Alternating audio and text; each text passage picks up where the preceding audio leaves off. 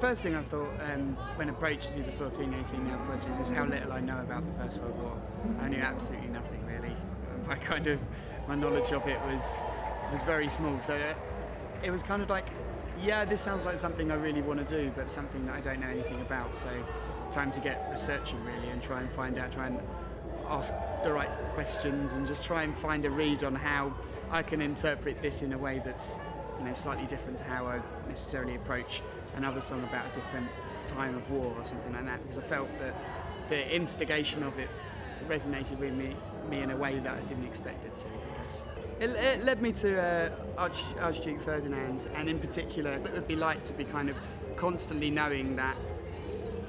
you're doing what you think is the right thing, but at the same time you're seen as rebelling from within the system that you're in, and how something